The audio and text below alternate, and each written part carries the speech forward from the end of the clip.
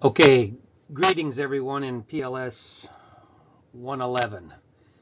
It's Saturday morning, the 14th of October, and what the plan here is for me to uh, change up the one of the topics we're going to talk about, and that's growth and development, crop growth and development, and provide this material through the online or as a computer file for you to take a look at and review and learn from on your own here. So my expectation is that everyone will have a chance to look through and become familiar with the material that's in this video presentation by Tuesday the 17th. Today we're going to introduce a number of very important concepts and principles, as well as some terminology that we all really need to be familiar with in understanding agronomic production systems here. I won't say that farmers know all of this stuff in general that we're going to be talking about in some measure of detail, but by and large, being able to understand how crops are growing, how they're developing, and what some of the yield and productivity factors that go into crop production. It's very, very important. So the stuff we're going to talk about today is pretty important for us all to have a good handle on. Remember back to our very first day when I mentioned the book about plant hormones that Dr. Fritz Wendt wrote, and I didn't show you this picture, but in the next slide you can see that little poem we talked about. This little nursery rhyme was actually in the very first page in that book about plant hormones, which was a very, very important biochemistry book about how plants grow. So remember, we're trying to learn and understand at the field scale how the various crops we're considering this quarter actually grow and develop. So keep that in mind. Just as a general kind of point of departure here, I want to ask you to think on your own maybe for a minute. Why would somebody be interested in understanding or being able to describe and determine how plants are growing? Well, there are a number of reasons, and practical reasons. Farmers want to know how their crops are growing, when they're likely to be mature, when they can schedule harvests, how things are looking, what kind of scale of harvest they're likely to have. So there are a lot of different reasons why not only research physiologists might be interested in this, but actual producing farmers. Now I want to remind you to go back to your basic biology classes where you learned about these processes, but growth of plants is defined as the progressive and irreversible process that is going to involve three main activities: cell division, cell enlargement, and cell differentiation. So all of those different processes are involved with crop growth and development. And this particular topic in our PLS 111 class allows us to really remind ourselves and get back to some real basic botany and crop physiology concepts and principles here. Those plants that are considered dicotyledonous plants, all right, dicot plants that have two cotyledons when they come out of the soil and when they're emerging from the soil as seedlings.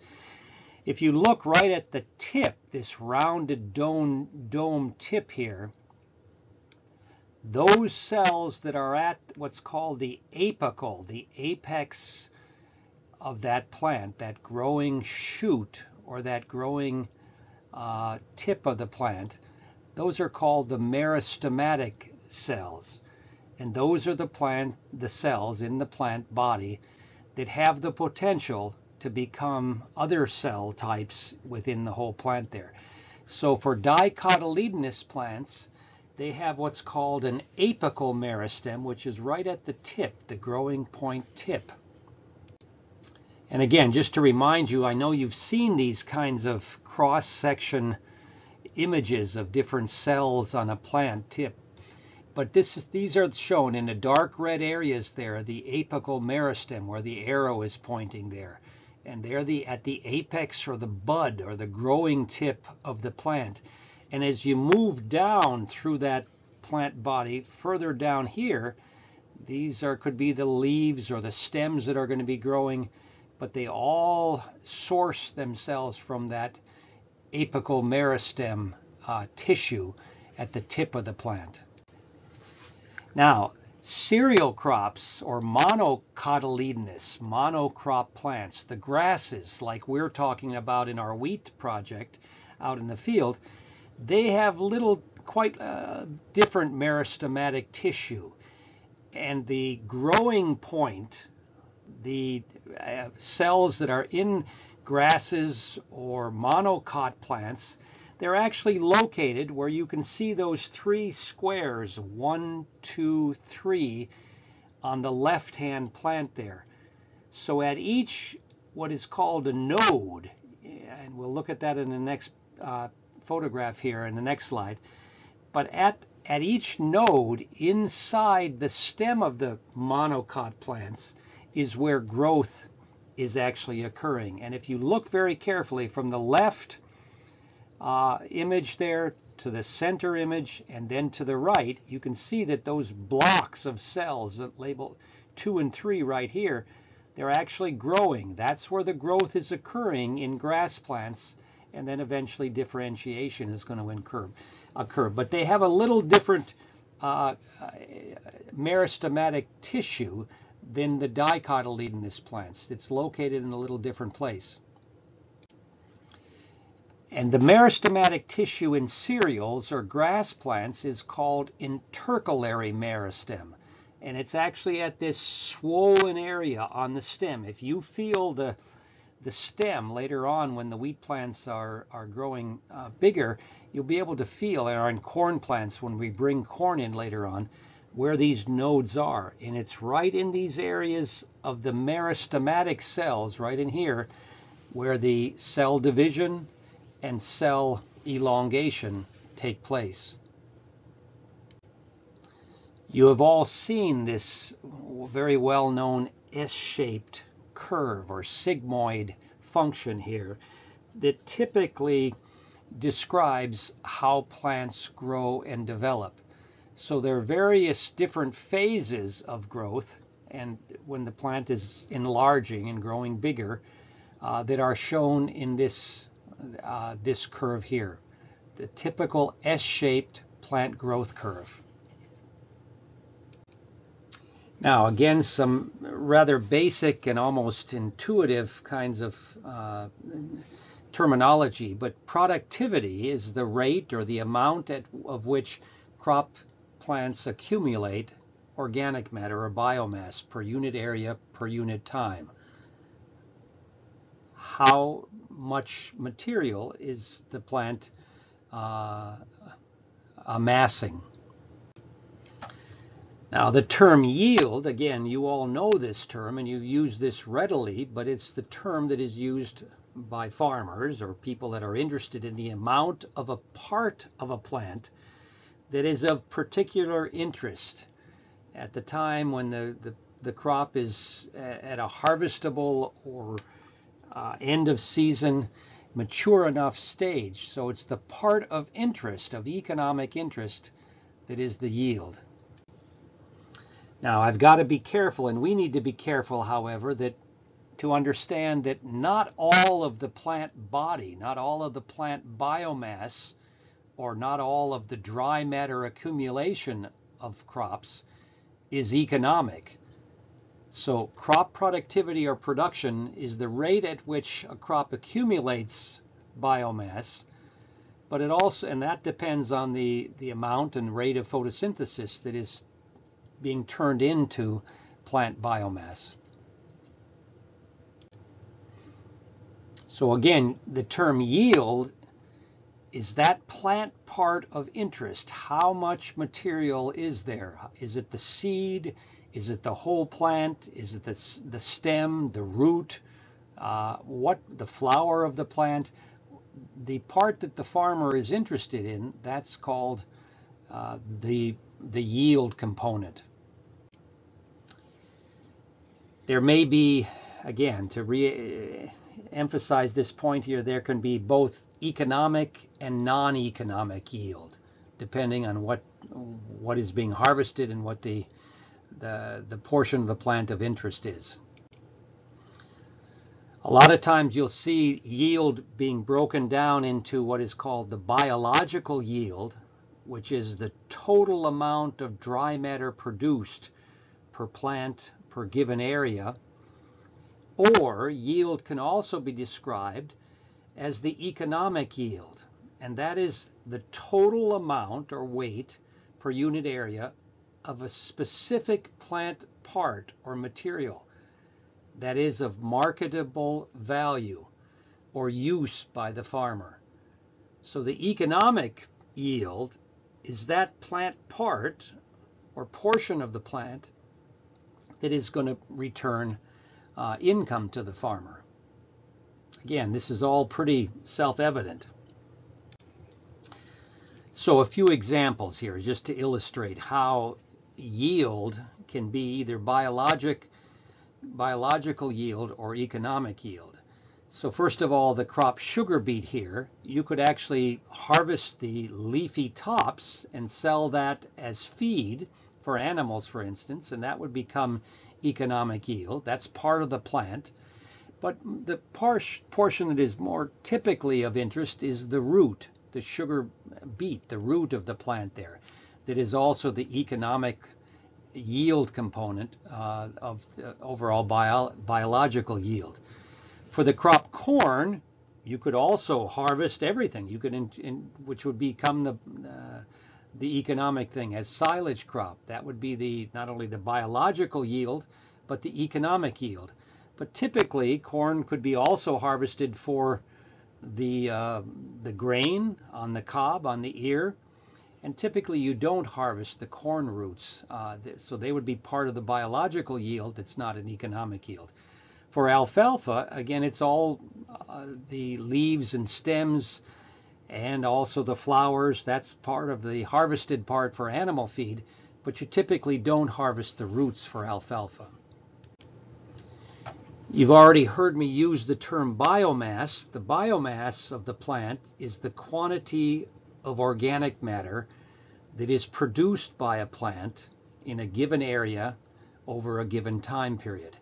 So biomass is pretty much a very direct indication of how big the plant has grown. Now, this slide has lots of words on it here, but it's just a reminder to us all that particularly for research and economic determinations for farmers, the biomass is dependent on the moisture content that is being weighed. So the water content of whatever harvested or portion of the plant that is of interest needs to be taken into account. Because plants can vary tremendously in how much water they have, and if that's the case, then you're going to get different sorts of weight measurements when you weigh plants, and that's why typically for some standard is used. For instance, we're going to be harvesting down here sorghum in the next few days for a research study here. Typically, you would report the yield or the harvestable yield of that crop on a standard water content basis, maybe 14% moisture. Or another way that is often done in research, you would report your biomass on a dry weight basis. So you've eliminated the variability of water content and you put everything on a dry weight basis. So that's something very important to keep in mind. Now here's a practical example of what I mean by that. I remember this is a dairy farm that was being harvested a few years ago down in Hanford, California. I've mentioned Dino Giacomazzi, the farmer here, and his dad was telling us one day that they weren't very happy with this corn because it was what they called chopper man's corn. And what they meant by that was that it was so green, it was harvested for animal feed, for silage for cows, but it was so full of water. They hadn't let it dry down very much. They just had to get rid of it. That the chopper, the harvesting company that was coming in to do this chopping and removing of the crop, they were getting paid for all that water that was in the crop. So that's why, they probably were very happy to see this easily harvestable green material, but the farmer was essentially paying to have water removed from the field there. So again, a real practical example where water content matters. Another very important term and concept for us to understand is shown here. And this is something that farmers, scientists alike will understand and be able to talk about. The harvest index is defined as the ratio or the fraction of economic yield, that is the portion of the plant that's of interest to be harvested and marketed, divided by the total plant yield. Okay, so what portion of the total plant biomass is actually being harvested for the market value or the interest? You should know what the harvest index means. Now, many of you who are doing research work, you're already very familiar with this concept here, but just to give you a little bit more detail, the harvest index is going to vary, or it'll range between 0 and 1, the number 1, so that you could have, you remove everything. All material is of economic value, so you'd have a harvest index approaching 1. If it's only a certain plant part, let's say it's the corn grain, well, typically that's going to be a fraction of 1, maybe 30–40% of the overall biological yield. So it depends. A lot of things are going into the definition of the harvest index. A lot of things can lower the harvest index. If you have, for instance, high density populations, this is relating to our field experiment already. Maybe a farmer could manipulate the plant population in a field so as to be able to plant fewer seeds, but still get a high harvest out of that, or a harvest index out of that. You may be able to manipulate the water stress in such a way that you can change or alter the harvest index to your advantage there. So an example that you've all seen or heard about is creating shorter stature plants that still produce a high amount of material, but they've actually increased the harvest index by having less vegetative material in the plant. And again, depending on what is being harvested, up in the upper left-hand corner, all that biomass that's coming out through the combine on the ground, that was not in this field of interest there. It was the grain corn that's going into that trailer. But down in the right-hand corner, you could see that the farmer might have made a decision to actually bale up, pick up that stover or that material, the stems and the leaves, and sell that as well. So then you'd get most of the above ground biomass being into the harvest index.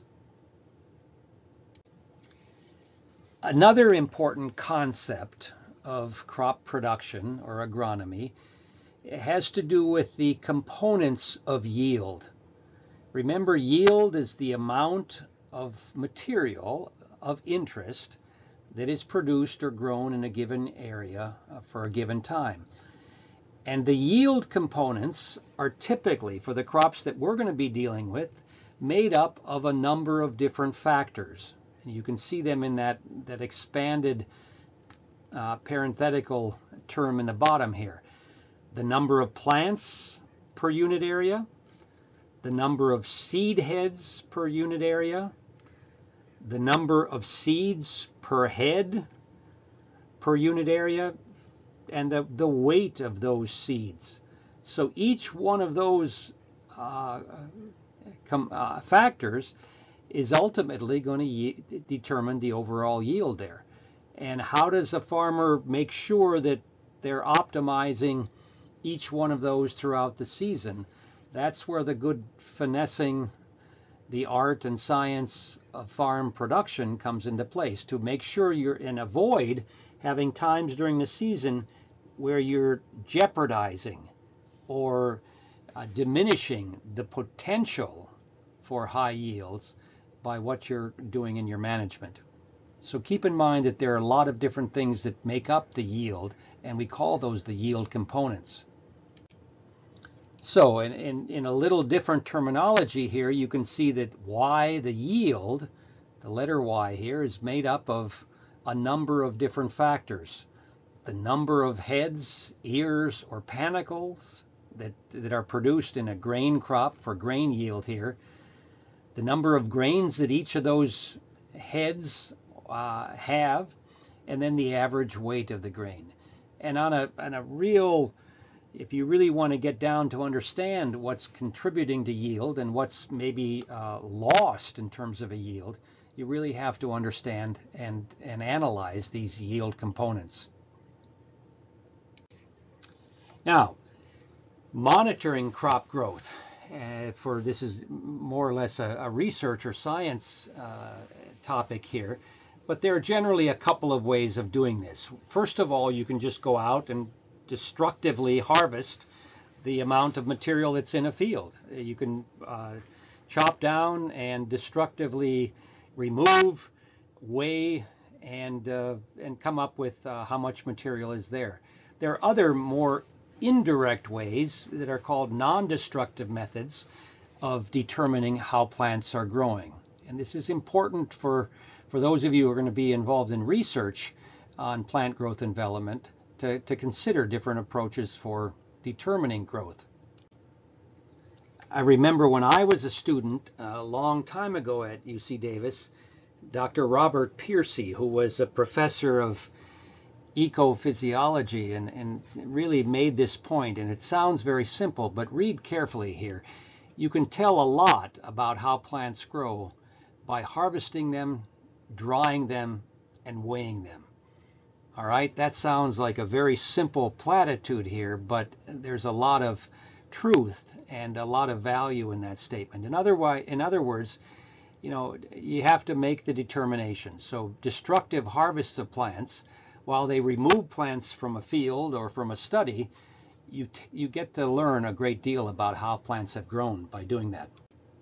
And generally, as a researcher or a scientist, you're gonna face some trade-offs, some decisions about what kind of approach to take if you are going to do destructive harvesting. Generally, there are a couple of approaches that people end up resigning themselves to taking. What they're called the classical approach, where you take fewer sample times because the labor or the workload is just so great you can't sample very frequently. Or you try to take smaller sample sizes, but you do it more frequently, and that could be called the functional approach.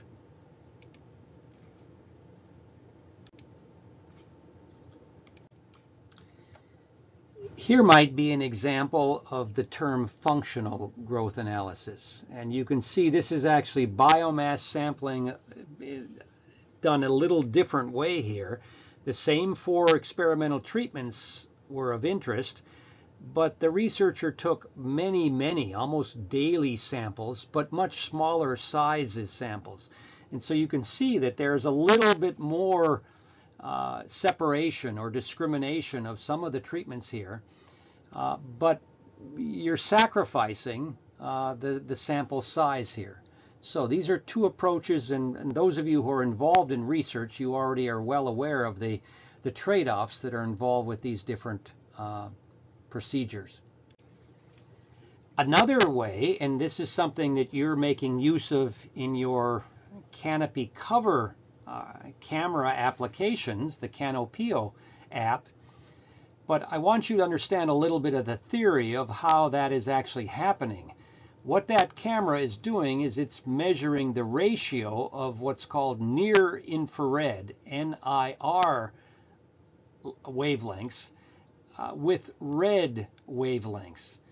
And scientists know, those people that have studied this, that if you do that, if you separate the bands of wavelengths that reflect off of the soil and that also reflect off of the plant material, green growing plant material, you can pretty much segregate the pixels of light that are coming into that camera from the soil based on the ratio of near infrared to red wavelengths versus the plant. So this is right here an image that shows sort of the mechanics of what that camera is doing when it comes up with these estimates of the amount of canopy development over the soil. Now this is another program. It's actually called, well, Tetracam is the name of the camera there, but there are a lot of these things that are available on the market. And it just shows you take an image like your wheat in the field and you subject it to the different ratios of different red versus near infrared wavelength bands, and you could pretty well, and then you use some software to separate the soil background, the darker spots there, from the plant material, and you can come up with an estimate on that area for plant canopy cover. So here, this happens to be a vegetable crop, maybe broccoli or cauliflower, but you can see here that on the right, they've used the software from the camera and the theory that comes with this, and they've separated some amount of canopy cover. The red now, they're no longer green. They've changed the color in the software program, but then they estimate the amount of leaf material on a given area background. So it's kind of neat to be able to do this non-destructively to determine how your plants are growing. And again, I don't know the exact mechanism here, but you can see on the camera shot here, or the phone shot, you're going from a green image here, and they're doing some manipulation with software to come up with an estimate of 76.64% of this area right here is covered by green plant material. So it's kind of a non-destructive, indirect way of estimating how big the plant is. And here is actually, we use the canopy cover estimates on a very almost daily basis here, but you can see lots of data points here. It happens to be an overhead sprinkler irrigation study with drip. And you can see early on, when the plants were very small, they were growing at the same rate. And it only started separating the treatments here between the irrigation systems sometime in June.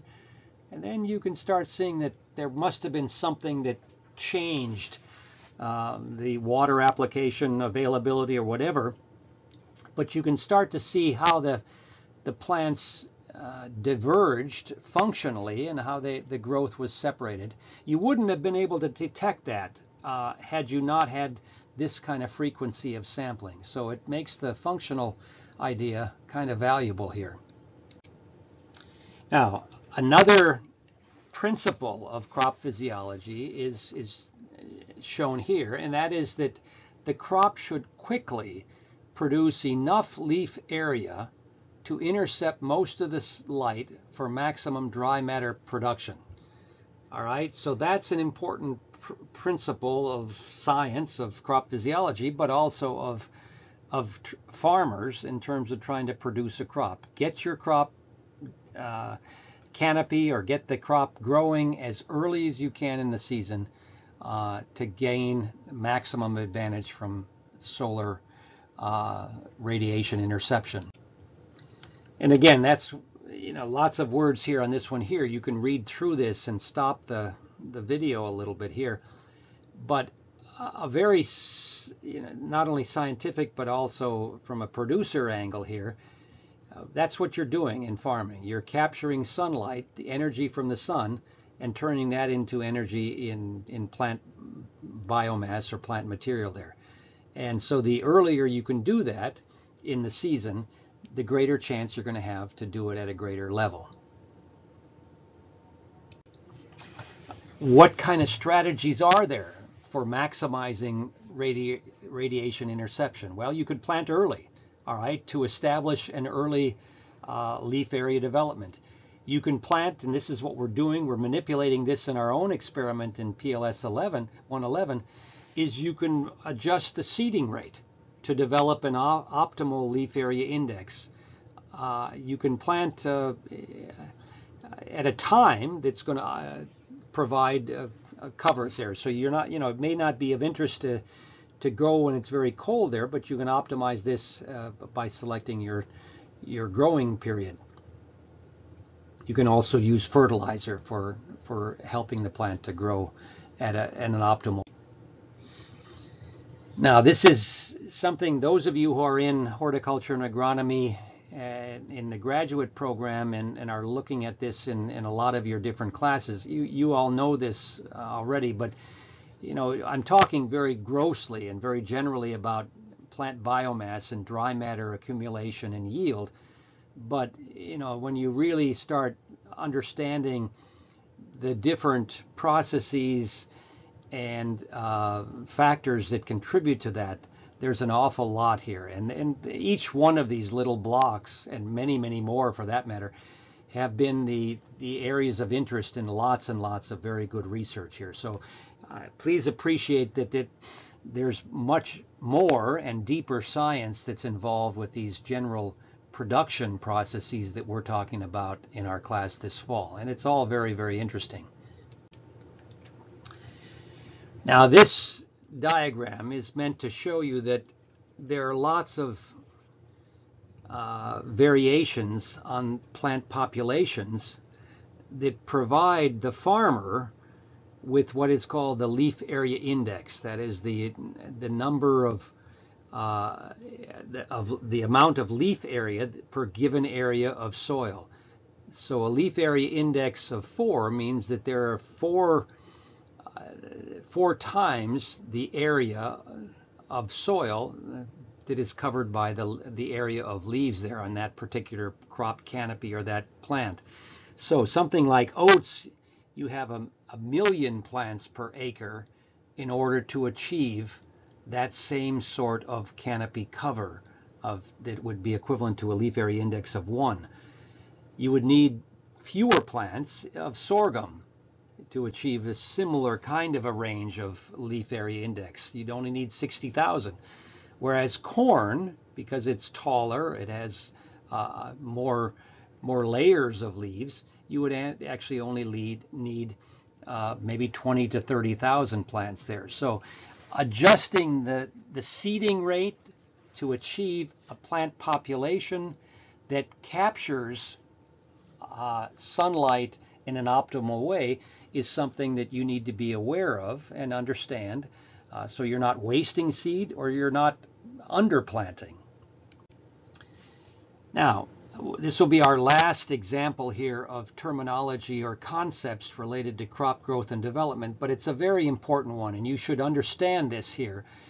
The term growing degree days and the equation that's given there in bold font there, this is something that you can find lots of variations on the general concept of the general theme here. But it has to do with the following factors.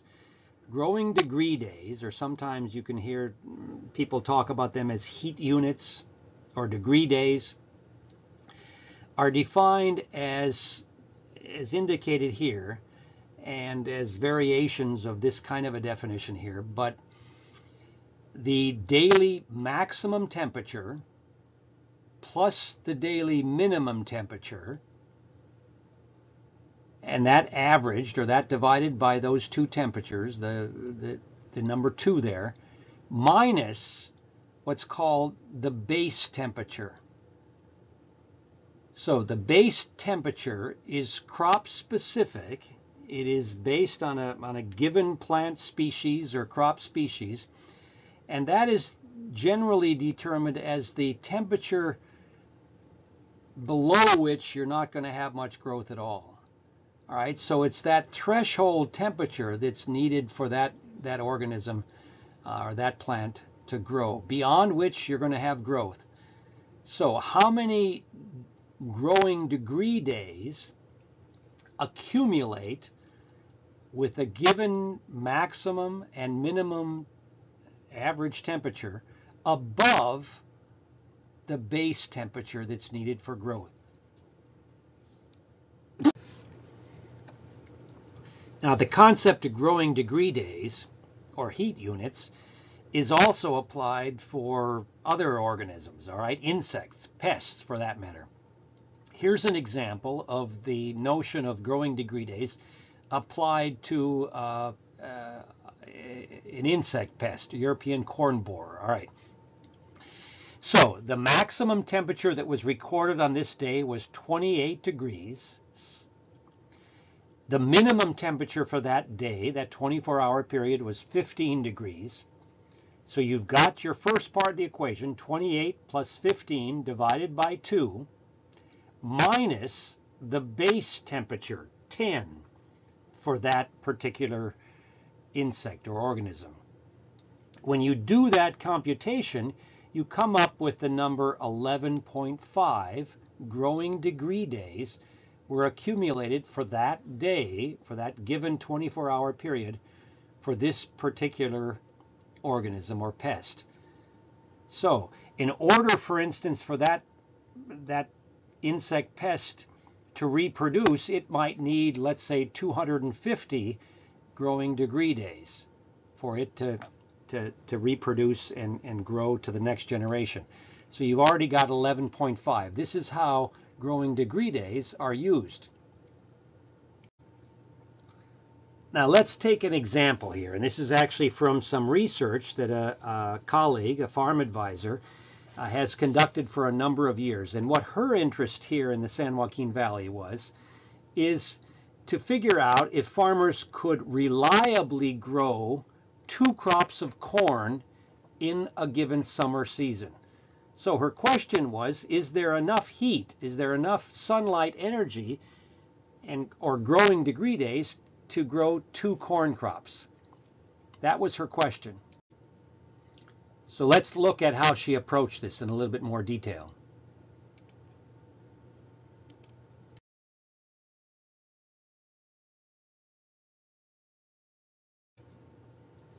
So here's her basic question. Do you have enough growing season to produce silage corn from 2 specific plantings? Can you squeeze in a second or double crop, and do you have enough energy to do that from the sunlight? So here's the basic calculation that she used. She said a growing degree unit is defined as the average of the high and low temperatures each day that are higher than a base of 50 degrees. And for corn, for this particular crop, any high temperature above 90 degrees is counted as 90 in the calculation, because it's been figured or determined that it's not adding any more to the calculation. Now, this is something very interesting, actually. There's a lot of detail here, so let me go slowly with this for you there. What she has compiled here is kind of very interesting data here. But in order to grow a full season corn crop, that's one crop that's going to take roughly 120 days, you really need anywhere between 2,560 to 2,600 growing degree units to complete that corn crop. If you've got that much solar energy, heat units, you're going to finish, the crop will grow and develop and be harvestable as full season corn. In order to grow a short season crop, that's 30 degrees or 30 days less, you only need 2,200 to 2,300 growing degree units. So the challenge here is, if you look in these different columns, if you plant on March 1st, your first corn crop, and you go down to where you come up with, where would it be? Right about July, between July 15th and July 30th, you would accumulate 2,600 growing degree units. The question then becomes, do you have enough season, do you have enough heat units after that to plant your second crop?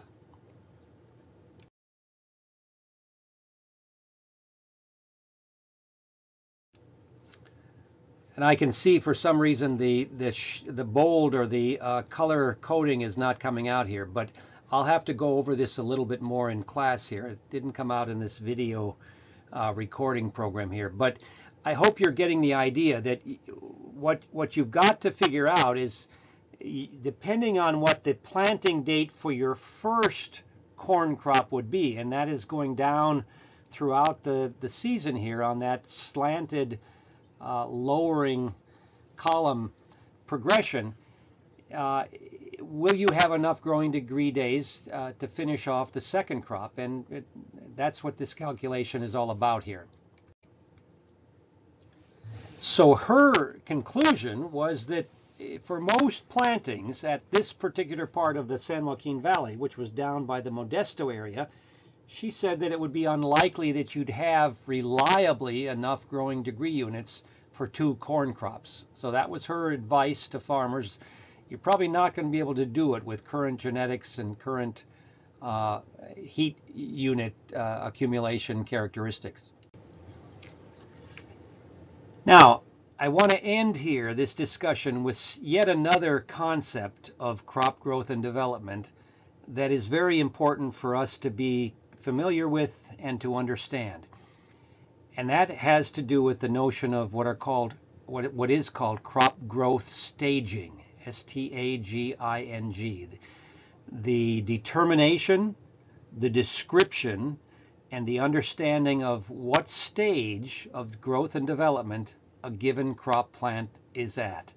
And here you have some really nice images here for wheat growth and development, and some of the important stages that are involved with how wheat grows.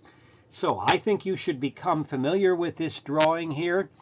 I think you should use it in looking at how your plants, at what stage they are out in the lab field there, and to begin to become familiar with determining how you go about describing where a cereal plant like wheat is. So let's look at from the left to the right here as the plant is growing and developing and maturing. You see, first of all, the sowing of the seed, the planting of the seed in the ground, the emergence, which maybe some of you saw that first week there, but the first plant, the first tiller, the tiller is that leaf or shoot structure that's going to come out. And then the eventual, you're not going to be able to see this from just walking across the field there, but there's the fluorescence, the seed head is actually developing inside the growing wheat plant quite early. So that's actually, it's shown by between 4 and 5 weeks there. That's when the yield starts developing within the plant body there. And you go through the rapid growth phase where the plant biomass is increasing considerably, and lots of other subtle things that we probably aren't going to have time to see because we're going into a much later colder time of the year. So these are all going to be adjusted accordingly here, but we'll see how far we get into this process of development. Now, the last 2 concepts I want to give to you here are shown here. And there are some really elaborate and very detailed, and I know that at least a couple of students in our class are doing some of this kind of work for their own research work, but the the notion of crop growth stages for cereals can be and has been very, very elaborately determined and defined. And one of the formats for doing that is called the Zadox decimal code system, which is shown here. So you're using a very prescribed system of rating what stage of growth and development using a two-digit system here. So you have everything from emergence up here, 0, 0. The dry seed is sown. Then you finally get up to the seedling stage. And again, each one of these is very carefully defined.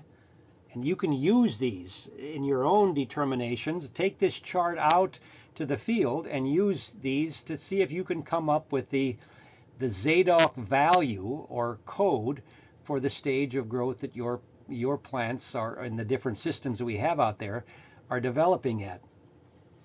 You can get, if you get down to the stage 3, the 30-digit numbers, 3, 0 to 3, 9, when the stem is elongating.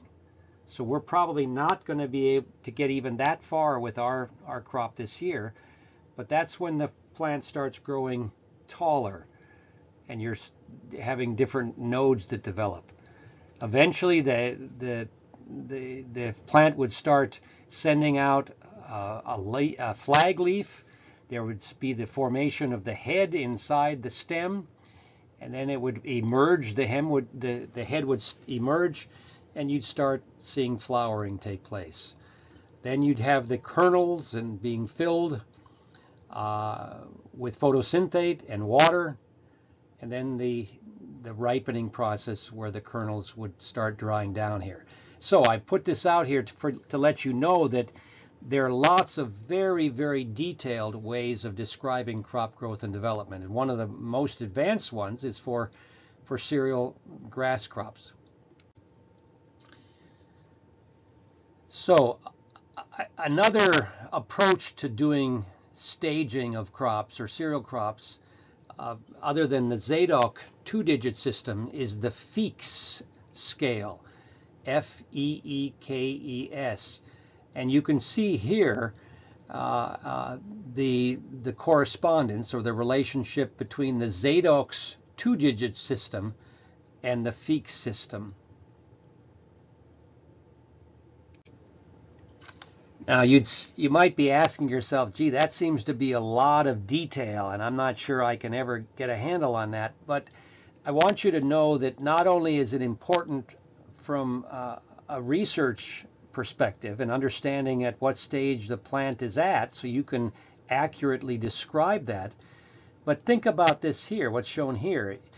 From a farmer's perspective, it's important for farmers to be able to detect and know what stage of growth and development their crops are at for something as practical as herbicide use. All right, you can only use, or certain herbicides as shown here are typically only and can be either for physiological reasons or legal reasons maybe used at certain times of the year there. So you have to have a handle on what stage of growth and development your crop plant is actually at there for real practical application reasons as shown here.